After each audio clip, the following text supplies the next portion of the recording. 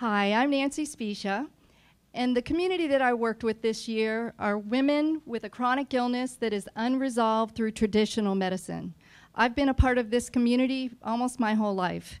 So I'm also a CPA. I specialized in healthcare, and I'm a certified health coach as well as an author. I'd like to introduce you to someone in my community that's a typical patient.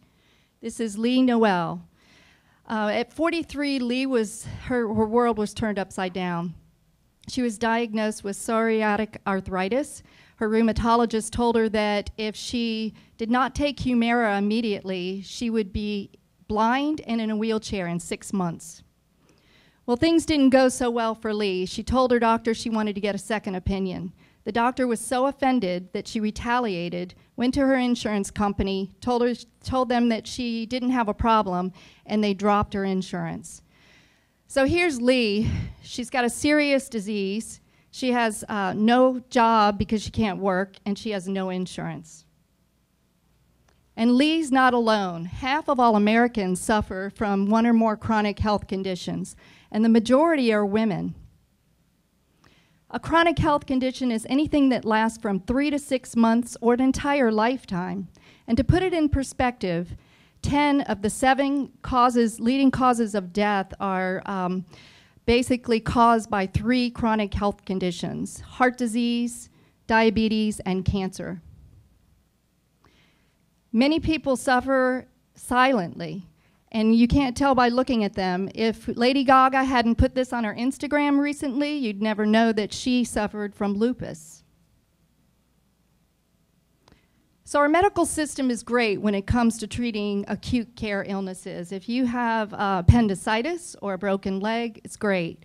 But 2/3 of doctors surveyed felt inadequately trained to treat chronically ill patients.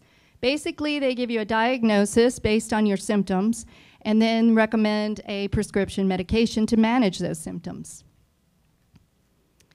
But there's a new model of medicine that we're moving toward that does a much better job treating chronic illness. It's called functional medicine. And rather than looking just at symptoms, the doctors are trained to look at the underlying causes, like inflammation and imbalances, and then correct those imbalances so that the patient often recovers. And what's good about functional medicine is it's really up to date. They take into account how your genes are affected by your lifestyle, your diet, and your environment. So for the last year, I've been working in this community, pretty much embedded myself in, using these social journalism tools that we've been taught, and I've interviewed 25 members of the community to learn what's going on, what do they need. What I learned is that women have a loss of confidence in traditional medicine. They feel like their doctors are not listening. They also are conflicted because they're paying for insurance, and at the same time, these new treatments and medical tests are not covered by insurance. They don't want to just get out there and try things, so they need resources to be able to make more informed health decisions. The medical practitioners are in high demand, and there's not enough of them. They're spending extra time with patients. They also have a lack of insurance reimbursement, and they're spending tens of thousands of dollars to become certified in this. The Institute for Functional Medicine trains these doctors, but they're also overwhelmed, basically trying to change the medical school curriculum to update it. They're working with legislation and with insurance companies, and they're not really able to give the patient or the doctors everything they need. So I asked myself, what can I do as a journalist for this community? I've created a WordPress site called chronichealthbridge.com. It's just about complete. And the key features are to explain what functional medicine is. I provide turnaround stories. I've collaborated with the community.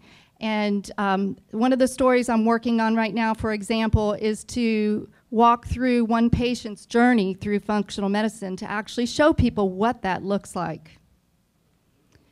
I plan to spend the next year building this website out.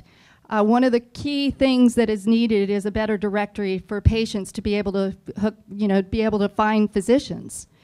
And I also am trying to get the conversation going out there, and health coaching collaboration is a really big part that doctors have told me they would like to learn more about. Some of the doctors are using it. It would really change everything. So this is Kristen Fry. This is the patient that I have been following. She spent a decade with multiple chronic illnesses that she could not resolve through conventional medicine. Basically, I'm started from day one with her and have complete access to her medical records, her doctor. I mean, it's a really unusual situation. So she and I talk every week. We have been for months, and I'm documenting and reporting on what that looks like. Her doctor, Dr. Marion Owen, is an advanced functional medicine practitioner. She's a pioneer in the field. She's very excited about what I'm doing and said it's critical. And she's giving me a lot of insight, connections to the Institute for Functional Medicine, as well as patients, access to them. And I take this kind of collaboration as it's a very unusual thing to have. It's an indication that this community really needs this, and I'm having an impact already. So what happened with Lee? Well, Lee found a doctor that took on mystery cases, a functional medicine doctor. And within 3 months, they actually diagnosed her with a massive, raging, antibiotic-resistant infection that had embedded itself in her intestinal walls sometime 20 to 30 years ago. The doctor was able to actually stop everything, and within less than a year, Lee was able to, she was completely cured.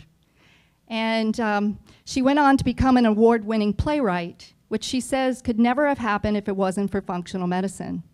So Lee's not blind. She's not in a wheelchair. She's completely normal.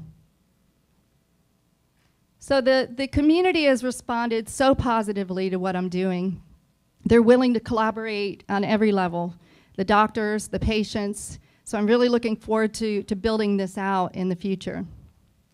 I've also had some great response from journalists and journalism professors from around the world from an article I wrote on what I'm doing here and how I've applied social journalism. So it's pretty exciting to me when I consider my background and bringing everything together. I feel like social journalism has given me the tools to be able to really utilize my skills in a different way so that I can make a greater impact. I'm really grateful for that. So if you have any questions or you would like to contact me, here's my information. And thanks so much.